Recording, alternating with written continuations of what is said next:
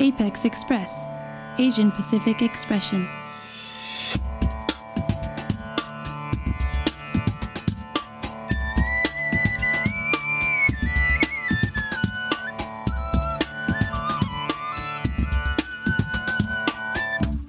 Community and cultural coverage. Music and calendar. New visions and voices. Coming to you with an Asian Pacific Islander point of view. It's time to get on board the Apex Express. Hello, everyone. Welcome to Acre Thursday on Apex Express Radio. I'm your host, Robin Gurung, and I'm from Asian Refugees United, one of the 11 organizations from the Asian American Civil Rights Equality Network, also known as the Acre Network. Today, we are reflecting on Asian Refugees United's Camp for Emerging Leaders, and we will be interviewing Nawal Rai, Kamana, Dhimal, and Chandra Bastola to share about their experiences of participating at Asian Refugees United's annual Youth Leadership Camp. Asian Refugees United, also known as ARU, is an art and healing leadership center. Our mission is to cultivate and restore wholeness in communities impacted by displacement through embodied training programs, collective power building, ancestral practices, and connection to land. We envision a home and belonging for all. ARU started in 2016 in the San Francisco Bay Area. Currently, we are operating in 2 states, our headquarters in California and our youth center in Harrisburg, Pennsylvania. Asian Refugees United designs and produces a year-long youth leadership training program called Camp for Emerging Leaders, also known as CAMP. CAMP is an immersion experience into the many elements of personal and community transformation. This program is designed to build a network of vibrant community of refugee leaders, organizers, artists, and activists to become agents of change. Each year, the theme and the focus of the program are developed collaboratively by project coordinators and participants to be responsive to the needs of the community. This year, we had about 20 young and emerging leaders participate in our program. Each of these participants were divided into 3 groups based on their interest areas: a storytelling group, mental health group, and education group. Tonight, we have Nawal Rai from the storytelling group, Chandra Bastola from the mental health group, and Kamana Dhimal from the education group. I want to welcome each one of you on this show tonight. Welcome, everyone. Thank you. Thank you. Thank you so much. All right. How about we begin with each one of your introductions? Tell us who you are.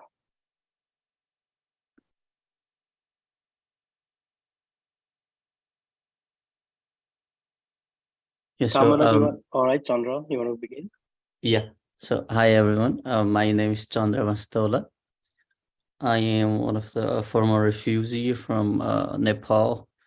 I was born in refugee camp and lived there for like 14 years. After that, we migrated to United States.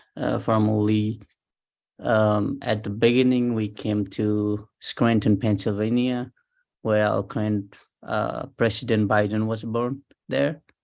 And I lived there for like, I think 8 years. I did my high school there and went to college after that. After graduating college, then we moved to Harrisburg. So currently I'm living in Harrisburg. And I'm also working in one of the major pharmaceutical company as a business analyst. And also I'm currently working as a volunteer in one of our community organization. It's a religious organization, and I'm working there as a media coordinator. That's pretty much it from my side. Thank you, Sandra. Thank you. Nawal, do you want to go next? Hi, I'm Nawal Rai. I am a 21 years old college student. I currently attend Des Moines area community college here in Des Moines, Iowa. And I was born and raised in Nepal in Patri camp, where I spent almost my 12 years of life there in camp. and I moved here in Des Moines back in 2013. Since then, I have been living in Iowa, in Des Moines, Iowa, and I have been right now just focusing on school and also trying to work with Asian Refugee United to like volunteer and give my time to my community. So yeah. Thanks, Nawal. Hello, I'm the last participant for this interview. I was born in also the Bhutanese refugee camps, and my journey to the United States started when I was only 5 years old. And so many people ask me, like, what do you remember about Nepal? And my response is always the same. I was so young, so like a lot of my memories started here, although I am still fluent in both Nepali and English because my parents never allowed me to like feel otherwise. But I don't really have a lot of memories from the camps. I do, however, like remember everything from like here, from like starting kindergarten here all the way to where I am currently. So I'm currently a senior in Penn Manor High School, which is a high school in suburban Lancaster. I don't know if you guys are ever heard of the area, but it is a small city in central Pennsylvania. And I'm planning for college right now, and ARU is kind of help with that to see that I really love social work. So I'm planning to major in social work and also be on the pre-med track. Great, thank you, all of you. I mean, all of you mentioned that you all were born in refugee camps in Nepal. I mean, Kamana started sharing about some of the experiences. Like, I'm curious, like Nawal and Chandra, do you have any? Do you want to share any experiences of growing up in the refugee camps? Any fond memories or challenges?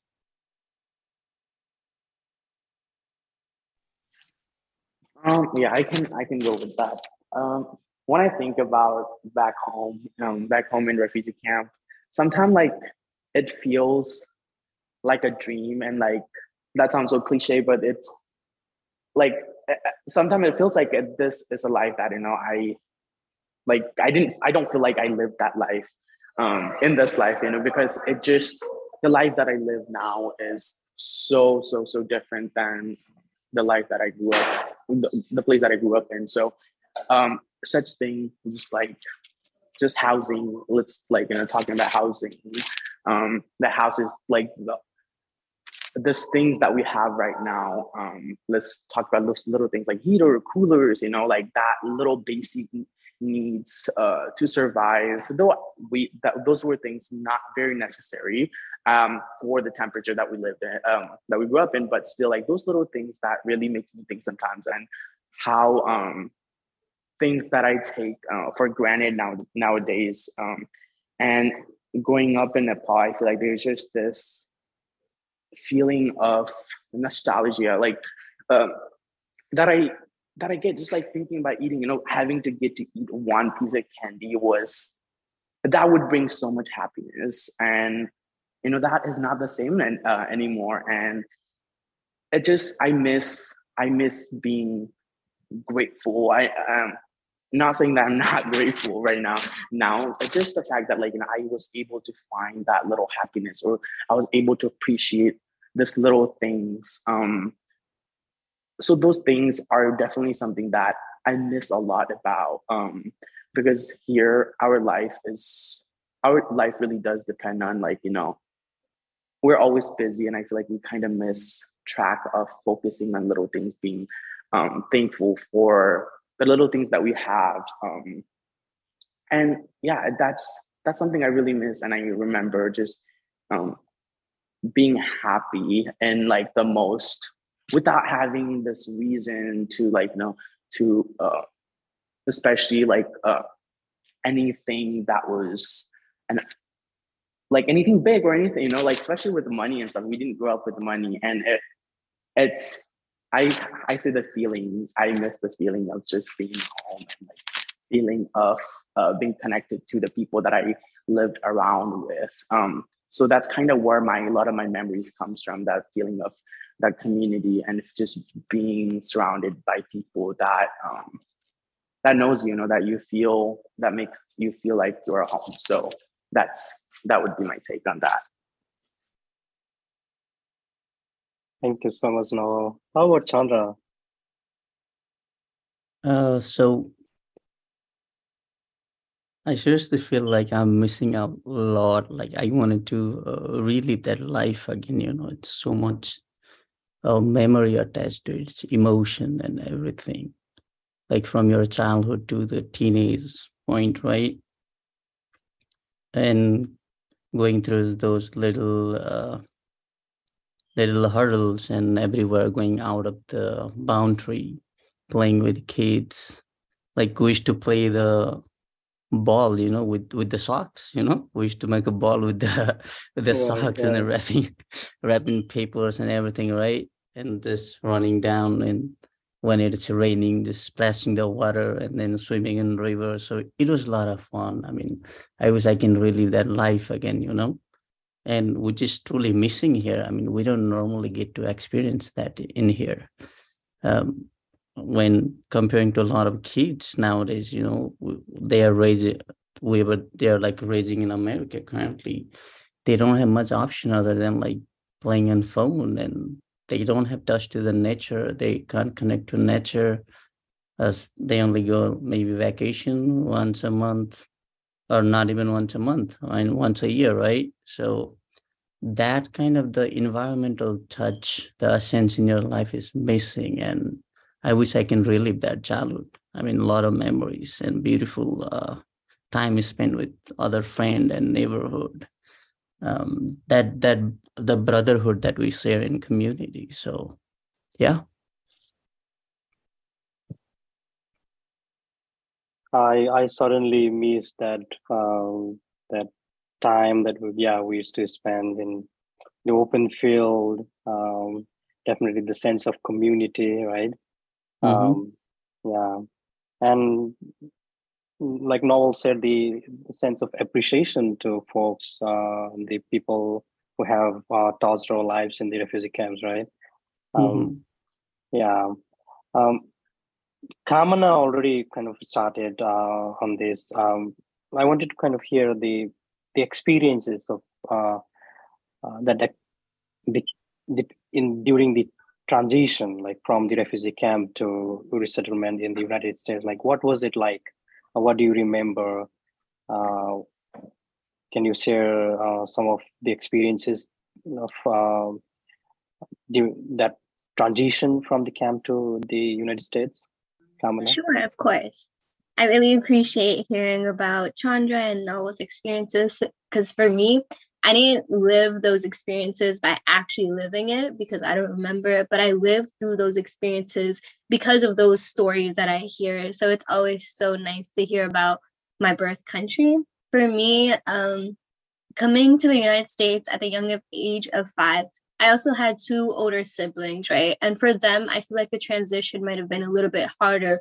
But for me, I got out of ESO when I was in the 2nd grade. I was told I was always bright. So for me, it was really easy to catch the culture here and also to learn the language. But for me, I just really struggled with imposter syndrome. And I also really struggled with the differences in culture, the taboos that my parents would tell me, and then I'd go outside of my house and I'd be like, that's not what's true out there. Like, I talked a lot about menstrual struggles that I've had before with the taboos and stuff, and a lot of my writing that I do, because I feel like it's really important to acknowledge that, because in the Nepali society, it's told that menstruation is impure and stuff like that. But as soon as I'd step outside of my house, everyone, even on my period, they would still hug me. I would still be able to eat with them. In fact, I was working at a fast food place where I was making food for people during my menstruational cycle back at home.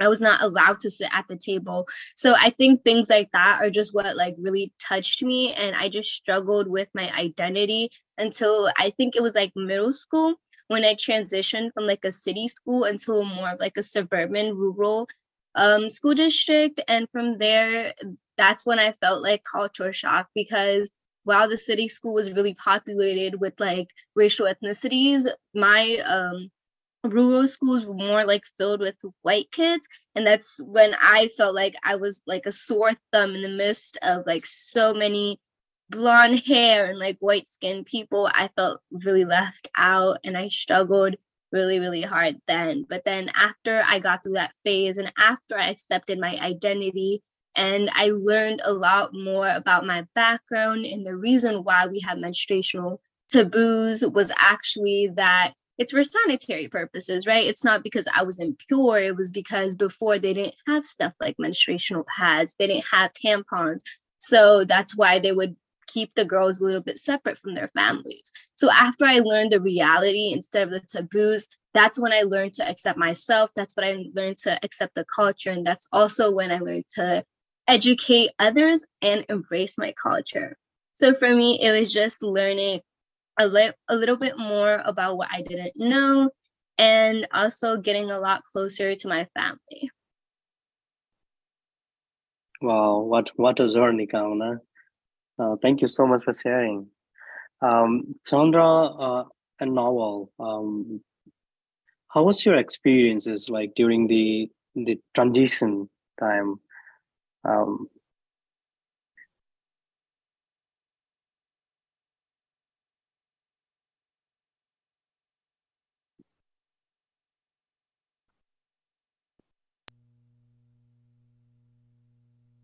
I want to share the transition time from the refugee camp to the new land, the United States of America. What was it like? The experiences, the emotions, the challenges, or any fond memories that you want to share? Yeah, so initially, if you want to start from the beginning, I think at the initial phase, right, it did not meet our expectation because back in the camp when we were given orientation about the America, right, we were shown a different picture of the America, and then when it came to the reality, it was not as what they showed in the picture, right, in those videos. Like in orientation, they had shown like so much luxury and everything. Like the boss would come to pick your kids, take you to home, right? Take them to school, bring them back to home, and all those facilities that they were showing in those orientation. But when we came to the reality, that was not true. I mean, it could be true for some people, but in our case, that was not true. So we had completely different experience. We had to walk to the school every day, and my school was like I think 2 miles away from my house. So I had to wake up early in the morning and go to school, walk 2 mile, come back 2 mile, right? And it was so challenging. And then I didn't even know how to use the public transportation at that time. And on top of that, like blending into the new culture and speaking English was the another hurdle to come over, right? Because we had a British English accent and then it does not match with American. So people normally used to make fun of you and being harassed in school while taking public transportation. So there are a lot of challenges at the beginning. And as a time went through, and then we started to learn about the new culture and started knowing more about the cities and how things work, then it eventually started getting better. So it takes at least around like 2 to 3 years to adapt to new cultures and learning new things in community. Yeah, so it was initially challenging for me. Yeah, I can go. I'm sorry. Sure, go ahead now. Sorry to cut you off, but yeah, I totally agree. Kind of just piggyback off like just what Kamana said and Chandra. Like for me, what like the transition to the state was, it was like a climbing a mountain basically, just because of a lot of things. It was just a big cultural shock. First of all, like go back in Nepal, I was a very not go America. Like, I know, like, I was kind of like against immigrating to the States, and like which I don't really remember exactly why, but coming here, and it's a different experience, you know, like you come to this place and space where you have only fantasized of, like, you know, that you have only heard of through stories, through movies, and like when you actually get there, it's not all that, you know, it's not all the fancy dinners, or like, you know, this nice beautiful big houses, or like this and that. So like to come to the States and like being put into this house, this like, you know, this house where basically it's a house of cockroaches and like all this insects in the house, like, you know, seeing that and experiencing those experiences when I first moved to the States, and it was like, wow, this is not what I expected. And that's like just a little thing. And I feel like coming here, and I have always knew that, and I was different. I always felt different. I always been different than other those other kids that I grew up playing, you know. While my guy's friend, when we were young, when my guy's friend go play soccer and go play sports, I love dance. I would go and dance with my girlfriends, and I would do theaters, you know, all those stuff. Like, it's, and like I never realized what it was, you know. And coming to the States and understanding what that part of me, you know, that part of me who wanted to do that, that part of me that when a guy and a girl walked past by, I'm like, oh, this is a really good looking man. Like, where did that come from? Those kind of questions. Like, I was living in this life where I really didn't know who I was, and though there was a lot of challenges that came to me, you know, that I had to face, realizing my sexuality, you know, and finally coming to the term to myself where, okay, maybe I am actually different than everyone in that way, you know. Like, I realized I was gay, and that was not the end of it. With my sexuality, you know, after that, I had to navigate my way through how do I explain this to my family, you know, how do I explain this to my community. So that took a really big toll on me, especially when I was in high school. So, and I definitely went through a very deep depression, where like I was not doing very good, and like, you know, and there was some substances I was using, and like it was just like to cope with things, and it was not the ideal situation for this immigrant child who came to the States, you know, and had with this big dreams. But but with all that, I'm thankful to say that I always had really great support system. Either it was with my friends, like coming to high school and like, you know, all that. So I was very involved throughout high school. Like, you know, I knew that, you know, I had to do extra hard. I needed to do things, get involved as much as possible, and get good grades, and like, you know, that mindset of like, okay, I need to do something for my family because I'm the first one to going off to college and doing all this. So it was a lot of challenges that way, you know. And just like participating in school, like I would dance in the morning at like, you know, practice from like 6 a.m. I had to find a ride way to school at 6 a.m. like, you know, to my uncle who would go to work at 4 a.m. So like he would drop me off to my cousin who lived by school, and had to walk from there at my practice, like from taking a 30-40 minutes nap, and like after that I would have theater practice at night until like 6 p.m. and then get a transport, like the public ride back home, and make sure like, you know, I cook food for my family before they get home from work. So it was just a way, like, you know, it was a very crazy way, but I feel I feel stable with where I am right now, and like I know I wouldn't be where I am today without those experiences that I had to go through. though I do not wish all this to anyone, but I do want to say like it will get better once you come to the term to accept for who you are, and acknowledging that your weaknesses, but also knowing that it's okay, and it's okay to be this and be. So yeah, that was really something, and just having a family who really does support you, and even though they don't understand, they will try to listen to you and try to get you. So that was something that I'm really grateful for. And yeah, I'm sorry that took a little too long. No worries. Thank you so much for sharing. Now,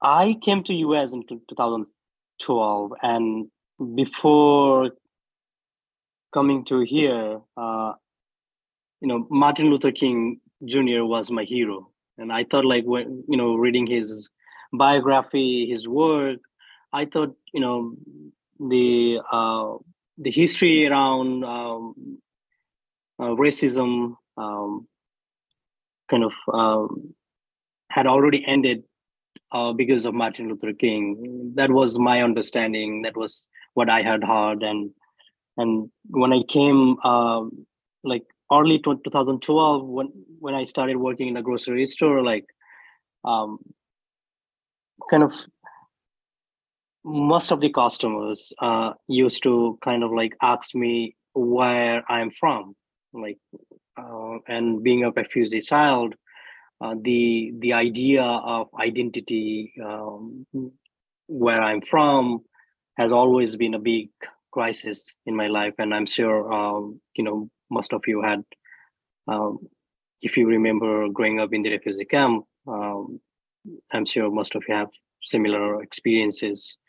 I'm curious, like, my observation, the early days of my experience in this country was, I didn't know that this country is so black and white, like the racial divide, the tension between one race versus another race. And then I wasn't aware of, like, I fall into the brown category, and then there is this like big question, like, where do we exist between this between black and white? I'm kind of like curious about your own observation when you look at the larger scenario of this country. Did you have any kind of observation around that? Or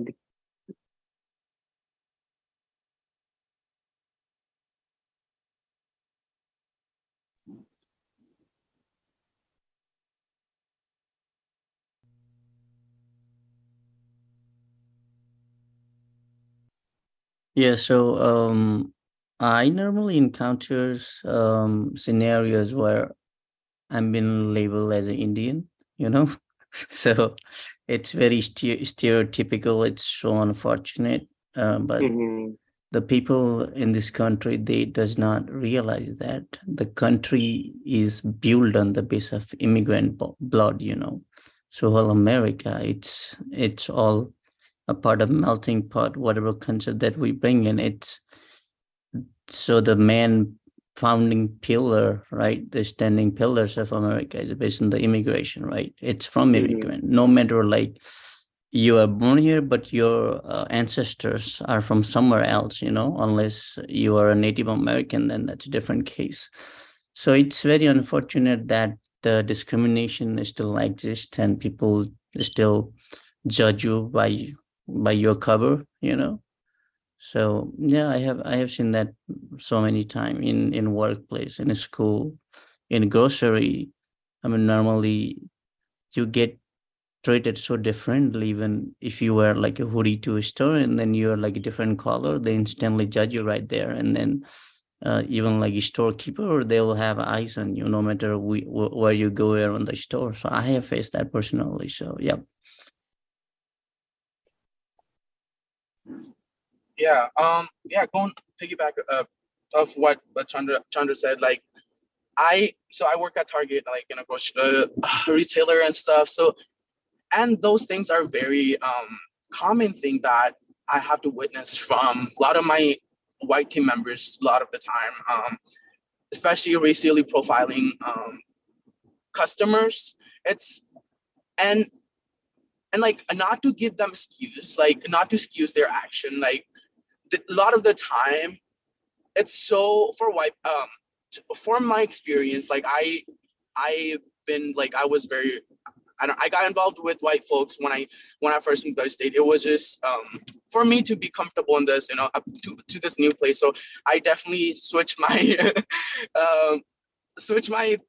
what I guess like culturally, I switched myself culturally when I first moved to the state. So I got to witness a lot of things. I feel like from the both side, and like so and those times where like I had to cut some people off from my life because I just couldn't accept a lot of the things that it was not something a lot of the time intentionally. It was just something that was engraved in their thing. It's like they wouldn't even realize the impact they like with the words that they're saying. Like just for example, a lot of the time the white folks in my work, they will be watching people closely to the mostly like a lot of the time it's always BIPOC people, and it's really frustrating to see that see that. And because I do have friends who are black, who are brown, who even Nepali friends who have a very darker tone than some of us, and like even my little sister, she has a way darker tone than me or my little brother. So I think this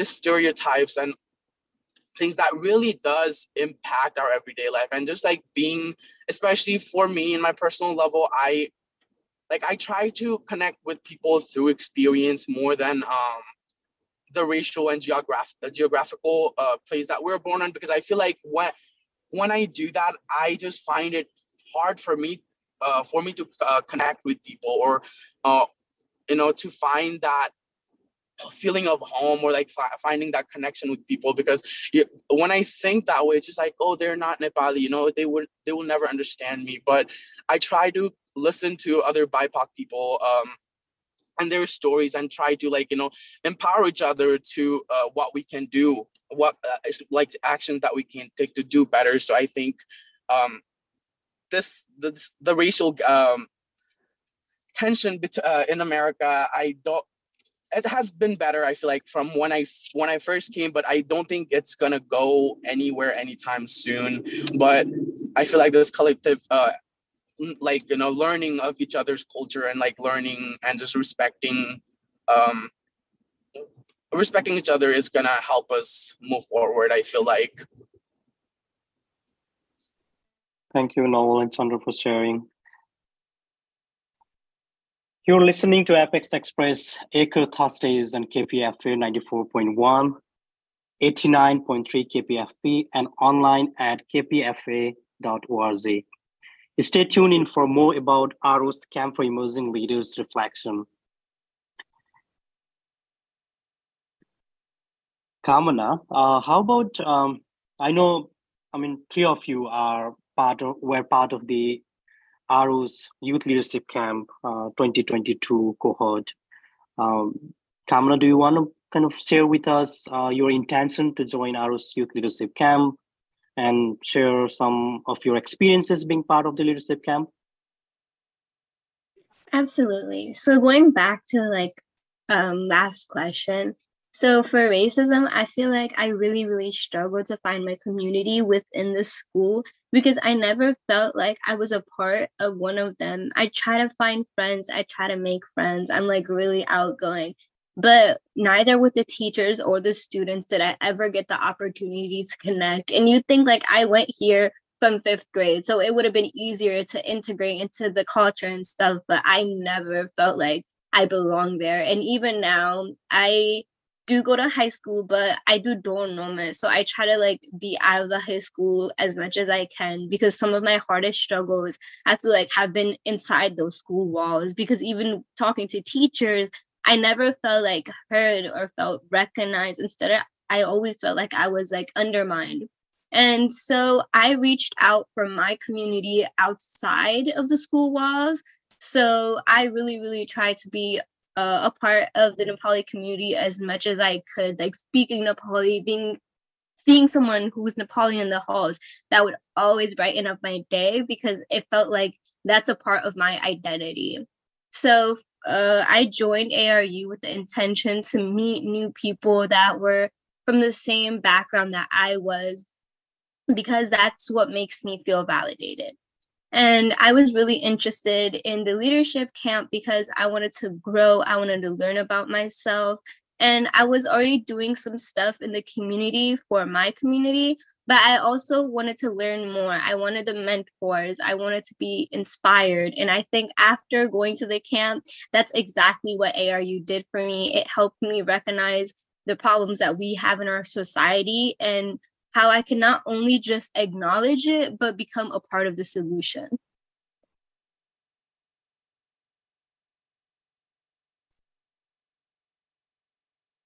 Thank you, Kamana, for sharing. How about Nawal or Chandra? What was your intention, and can you please share us some of the experiences being part of the youth leadership camp?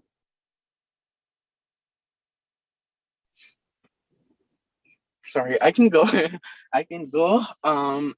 First, so my first intention was to reconnect with my roots and to the Vietnamese community. Like I had mentioned earlier, after I moved to the States, just because of my sexuality, one of the big reason was my sexuality that really made me very distant from my community. So I just completely shut myself from going to Nepali events, just even reaching out to like Nepali friends, or like even I moved to the States, I had no connection with my Nepal, like friends from Nepal, or like friends that had moved to the States with like before I did, like I used to reconnect with them in the beginning of the years when I first moved in. And like after realizing that about my sexuality, and I just completely shut that off. And like after that, it was just me and the American friends, and like I lived my life that way.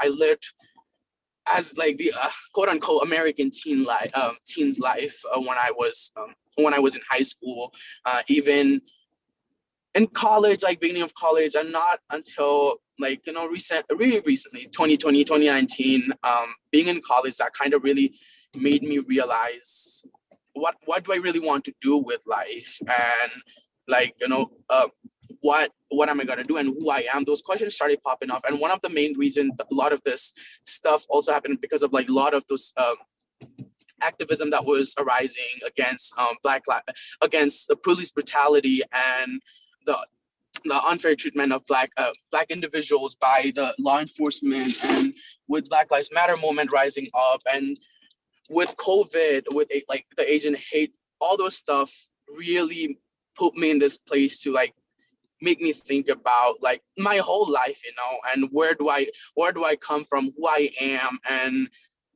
like at that point, I had my family had knew who I was, and like I was being more comfortable of being myself and having conversation with my families about just our histories and all those stuff. So and then ARU came in, which I knew for a long time, but this year my uncle sent me an email, messaged me, and was like, hey, set, like do this. And I was like, oh my God, yeah. And then I looked up and it was just exactly what I needed at the right, like, the perfect timing, because I had opportunity before, but my mindset was not there to do those kind of activism. Like, and I always did have that place for it, but this, and just having this experience this year just totally like it changed me in a way, like it made me see my community from the side that I have never seen, like the side of like, especially with the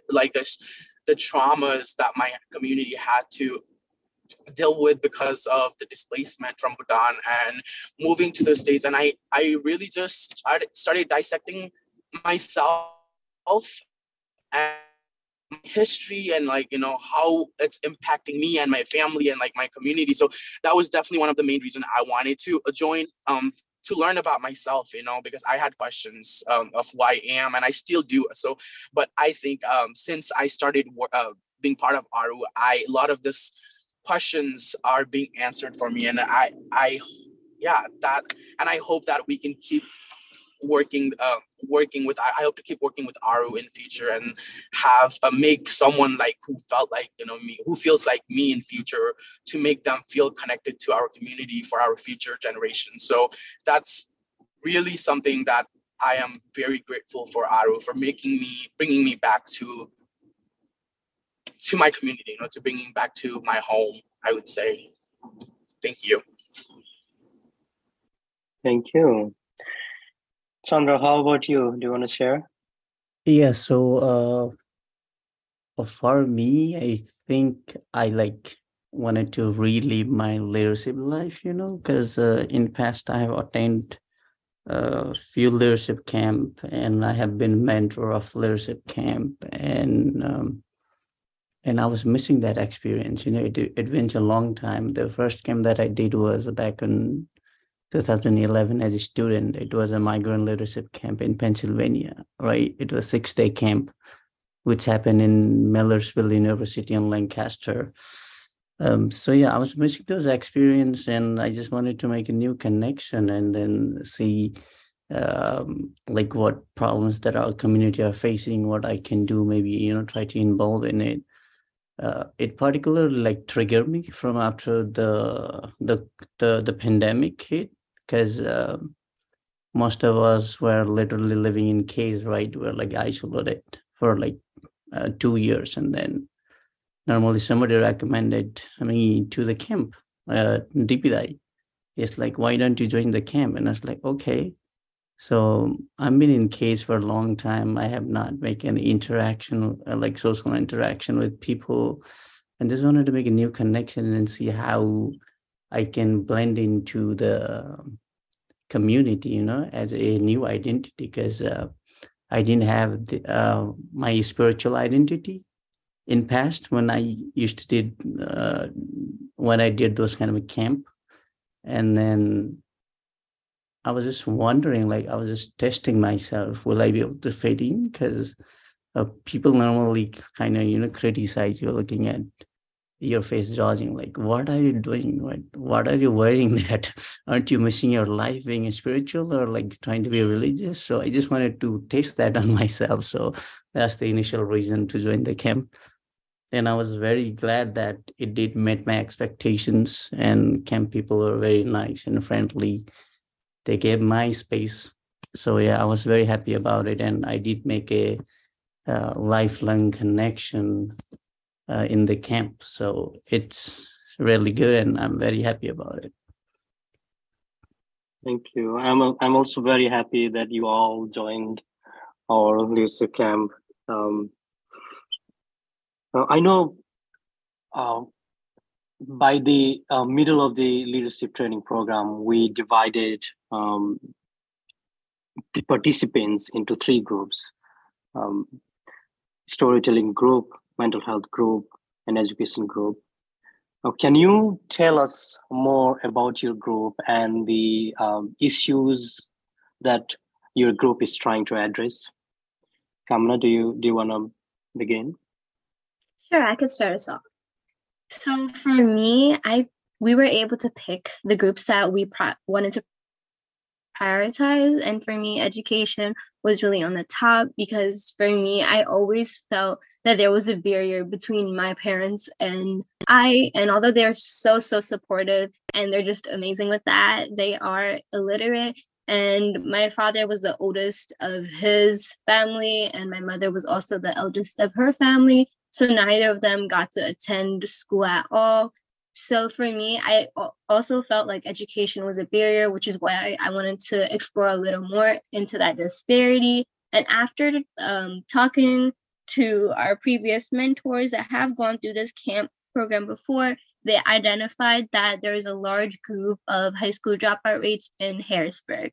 So after that, we spent some time trying to do surveys and stuff so we could see exactly what was the problem, because after conversations with the leaders in Harrisburg also, we discovered that they knew that this was an evident problem and stuff like that, but they weren't aware of why. So we were like, why not start at the population that's impacted the most, right? So we started with the high school kids, and we launched a survey. The results told us back that, yes, this was an issue, and that there were things that...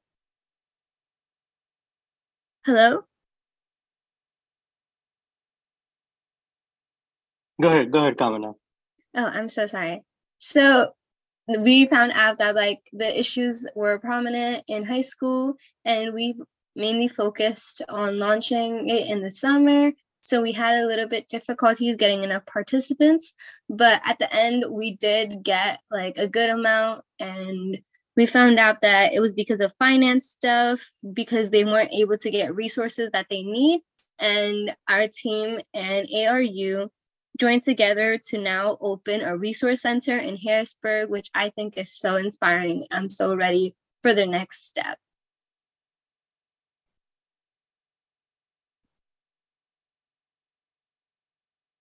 Great. Thank you, Kamana, for sharing. Chandra, do you want to talk about the mental health group? Yes, so I was part of mental health group, and as you know, our people have been through like a lot of difficulties in their life, from like fleeing from country, and then spending their life as a refugee, and then after that they had to overcome another hurdle, moving to the new country which they have never thought of, where it does not match their religion, culture, so it's totally different, right? And then there has been a lot of trauma, people were tortured, and they have like lots of thing going on. It does not matter like whichever is there, right? So mental health was one of the huge issue, and normally in community there is a huge taboo about it. Like people doesn't know like how to acknowledge it, or they don't think it exists, and that's really concerning, and it's hurting people day by day internally, but they does not realize that it's been harming them. So we just wanted to raise some awareness regarding that. So so in past sessions in our leadership camp, we tend to focus on mainly the youth section, the teenagers. So we decided to do a small research based on the substances abuse with the teen. So what is causing them to have such a problem? And for me, the reason behind me joining in mental health group was that I believe like the spiritual healing could be also the one of the potential solution to overcome that issue. So I thought, why not? Maybe I can pitch some spiritual idea, and maybe they're gonna help. So that's the initial reason I wanted to be the part of it. Yep. Thank you, Chandra. Nawal, do you want to respond to that question? Like, can you respond? Can you say the question one more time? Yeah. So during the youth leadership training program, we divided the participants into 3 groups, right? Mental health group, Right. and education group, and you were interested into storytelling group. So can you Right. tell us more about the storytelling group, what you all are doing, what kind of community issues that the storytelling group is trying to address?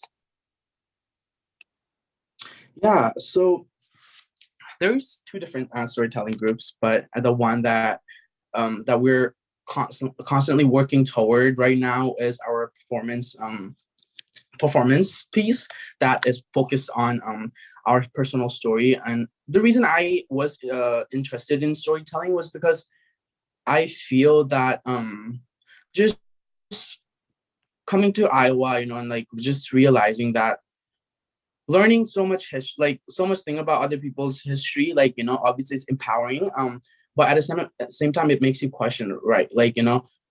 what about my story? And like that may be a little selfish take on it, but at the same time, especially, with just the treatment of Bhutanese people from the Bhutanese monarchy, and just the way that the political scene played out is just so unjust to our people, and there's still political prisoners that are still in Bhutan that are serving their jail time, who were just trying to fight for their right to live in the land that they had been living for a long time. And I see nothing wrong with that. And I believe the stories and the struggle of my community, of my family, that the journey that they had to take is worth of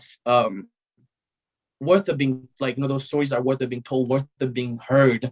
And it is, I like talking about life. I like talking about learning about other people's stories, sharing my own stories. So that was one of the main reason I wanted to do that.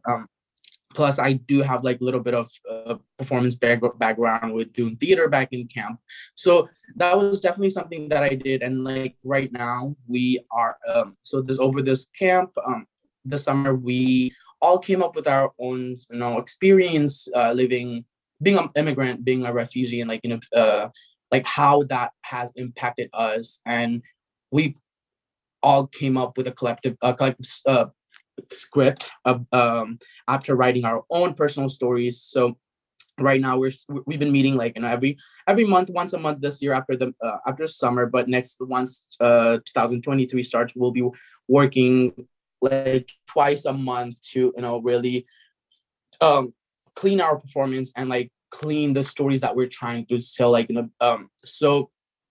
and we'll be performing that in San Francisco this summer in Bay Area, which I'm really excited about because we'll be able to share this performance to other communities who may relate to us, who may feel heard and seen through our performance.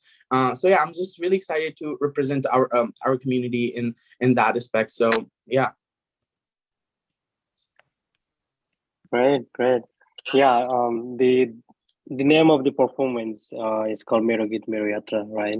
And Mero Git Mero Yatra, literal translation would be my song, my journey. And we look forward to perform at YBCA in San Francisco, which is going to be exciting. Thank you all of you for sharing your life journey, your experiences in refugee camps in US, and your experiences being part of the youth leadership camp. Before we close out, do you want to share any final thoughts? After attending the leadership camp, I felt like so heard, so validated. And I honestly think that if there's any other Bhutanese refugee youth out there, I definitely recommend ARU's leadership camp because it is a safe space for us all. And I think that we would always appreciate new bonds, new connections. Thank you, Kamana. Chandra, any final thoughts?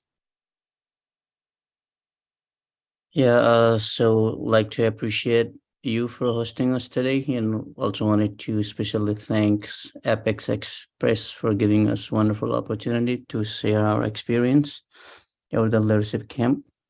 And as echoing Kamana, I would definitely suggest all the youth out there to come out and then at least play some role in uplifting this organization. And as long as you can also build some skills and grow along with the organization. So I'd like to invite every single one out there who's listening to us, definitely should come out and try this leadership camp experience and learn a lot from it. Thank you so much. Thank you, Chandra. Nawal, any final thoughts? Yeah,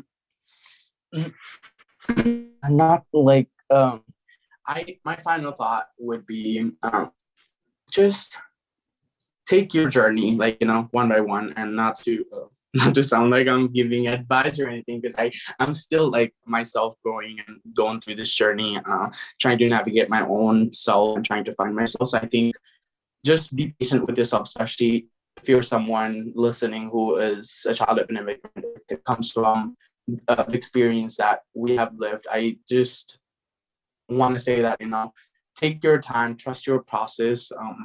It's okay to be easy on yourself. It's okay to feel like that you don't belong, because that's such a sucky feeling, but that part of this journey. And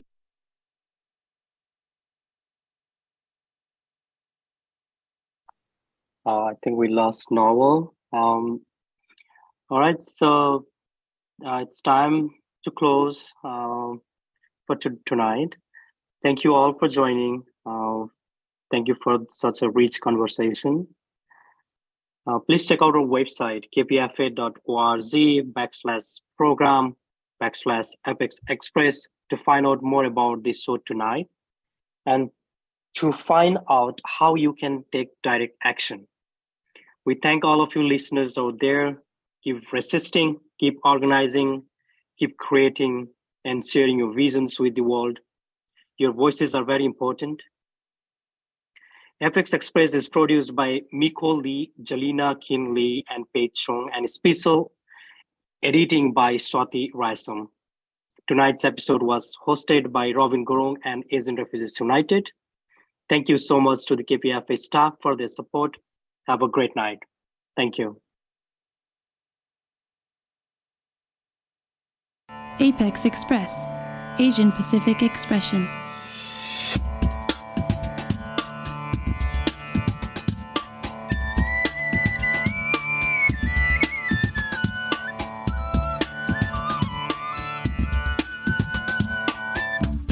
Community and cultural coverage. Music and calendar. New visions and voices. Coming to you with an Asian Pacific Islander point of view. It's time to get on board the Apex Express.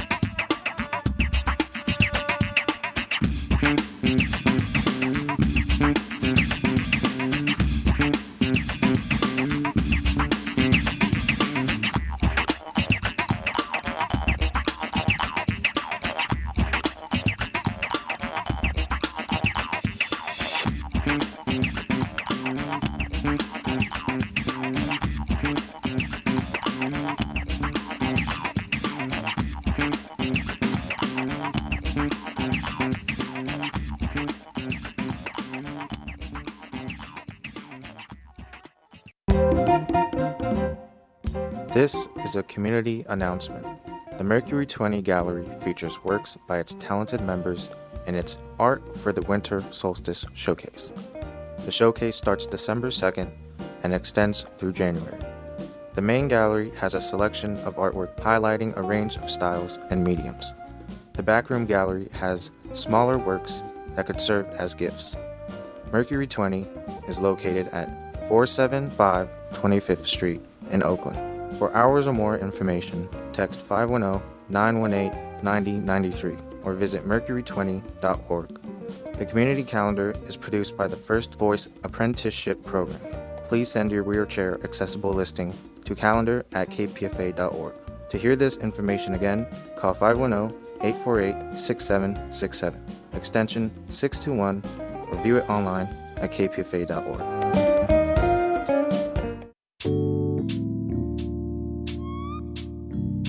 Lettucey. It happens all the time like this. That one person will be right there. And she was just crying. All right. We were getting ready to sing. All right. I hadn't even got the words out. She was already in it. And her eye, she was not too far away, but I just had to tell her to come here. And I held her hand and sang. And I said, See, I had a bad day. I've been performing and I got it all out. And I forget what I do. See, you better remember, this is why you're doing it. You belong here to do this. This is your calling, is to ignite something in people, to make them, let them know that they belong too. It's bigger than me. It always has been bigger than me. KPFA, storytelling for social change. This is KPFA, KPFB in Berkeley, and 88.1 KFCF in